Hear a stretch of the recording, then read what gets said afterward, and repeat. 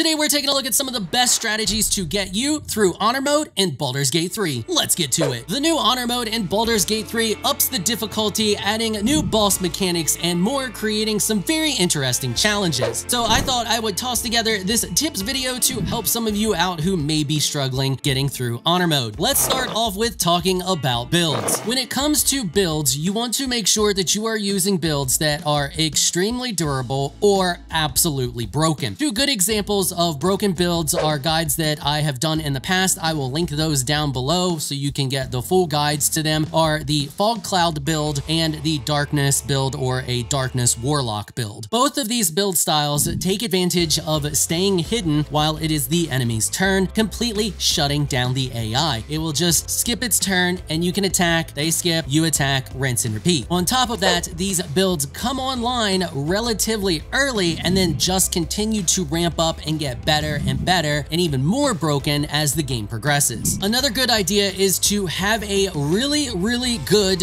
support slash healer build. Once again, I will link to one of those that I have developed down in the description if you would like to check that out. And the reason is obviously for healing purposes. Even if it's a situation where you are running multiple Fog Cloud and Darkness builds, you still want to ensure that you have a healer and buffer build. And that is because mistakes happen, and one bad mistake or even a tiny mistake can go bad really quickly in this game, and it's good to just have a healer unit in order to grab control of the situation again. So even if it's a case where 99% of the time that healer is just hanging out, doing nothing, skipping its turn in a fog cloud, you still want to ensure that you have one. And speaking of a healer, that leads me to Sanctuary is your friend. The more builds that you can have that have this ability, the better. You can literally walk away from a fight if you have Sanctuary. This spell is undoubtedly one of the strongest spells in the game. Now, obviously, you can be attacked indirectly, but most of the time, the AI will not try to attack you indirectly. And there have been situations where I have cast Sanctuary on my entire party and walked away from a fight. Well, not walked, dashed away from a fight, but you get the idea. Not to mention that this is just an excellent spell to have for if things start to get a little out of hand. It gives you 10 turns to get the situation back under control. The next tip I have for you is to do anything and everything you can possibly do to reduce damage. Obviously, you want to try to not take damage, but at some point you are going to inevitably take some amount of damage. So you want to do everything you can to ensure that when you do take damage, that it is reduced as much as possible. And there are a few things that you can do to ensure that this happens. For one, Warding Bond is an excellent option to reduce all incoming damage. Also, Wild Heart Barbarian with the Bear Heart while raging reduces all damage except for psychic damage. Force Conduit is another fantastic option, as well as the Wizard's Arcane Ward ability. There are also multiple armors in the game that reduce damage as well. Any amount of damage reduction is better than none. The next tip is just avoid fights if you can avoid fights. I'm going to keep this spoiler-free as possible, so I won't be mentioning any exact fights, but there are plenty of fights in the game that you don't have to do. You can just skip them, and they are big boss fights that got new legendary abilities. There is no need to put yourself at risk if that fight is not going to do anything for you. Sure, it's going to give you experience, and that's something we're going to talk about here in a minute, but there are other ways to get experience that don't involve a big fight with a difficult boss. So if you can talk your way out of a fight, do so. If there is a fight that you can just avoid and you don't necessarily need the experience to level or what have you, avoid the fight. The less you put yourself in danger, the less chance you have of a total party wipe. But that does lead me to the next tip, which is something that you do need to consider, and that is taking the time to level and gear properly. You don't want to rush through the game too fast because you can end up in a situation where you are under-leveled. So it is important to take your time and do as much stuff as you can do without putting yourself in danger before you start doing the things that you need to do in order to continue to level that do put you in danger. Ensuring that you are properly geared and properly leveled is probably one of the most important things you can do, aside from choosing a good build that is going to get you through the game and not get owned. And that leads me into when you do fight, you not only want to ensure that you take as least amount of damage as possible, you also want to ensure you are doing the greatest amount of damage damage as possible. And that means to dip your weapon and buff as much as possible. If you can dip it, dip it. If you can take a buff, take a buff. One really easy way to ensure that you always have a constant source of increased damage is to just carry a candle with you. It costs you no action points to drop the candle on the ground and light it, and then you dip your weapon in it, which costs you a bonus action. This still leaves you free to do a action. It may not seem like a lot of damage at first, but if every one of your characters who is attacking with a weapon does this, it's going to start to add up very quickly. You also want to ensure that you're maximizing your action economy, and this means through buffs. One of the best buffs you can do is blessing everybody who is attacking to ensure that they miss less. Every time you miss, the enemy gets a chance to hit you without a equal exchange in damage or an exchange in damage in your favor. You want to do your best to ensure that when damage is being exchanged, it's either being exchanged equally, so you're both hitting each other, or you're hitting and they're missing, preferably. And last but not least, just leave one of your party members at camp. If you have two really OP builds, I mean absolutely broken builds like Fog Cloud or Darkness Sorlock, and a healer, you can easily leave your fourth person back at camp and just leave them there all the time. You can't total party wipe if one person is chilling in camp. And then you can just walk over to Withers and resurrect your entire party. And if you have a thief, the gold amount that it costs you to res your party is not a big deal because you can just steal it back from Withers. You can also just use Withers to allow the party member to be dead and then just replace them with new people. This is fantastic if you are using hirelings because you can just let him have his hirelings back and get new hirelings or get those old hirelings back. All right, and that is going to wrap it up for this one. If you found this video helpful and informational, please consider hitting the subscribe button and notification bell so you can be notified when I upload other videos. And if you're looking for some more Baldur's Gate 3 content, you can find a link to another one of my videos on the screen right now. I want to give an absolute massive shout out and thank you to all of my channel supporters for helping to keep these videos sponsor free. You all are absolutely amazing people. If you would like to become an official channel supporter, check out the links in the description below. If you enjoyed this video, please leave a comment down below. Let me know what you thought. If you're shy, you don't like to comment, just hit that thumbs up button and share your support. Until next time, thanks for watching.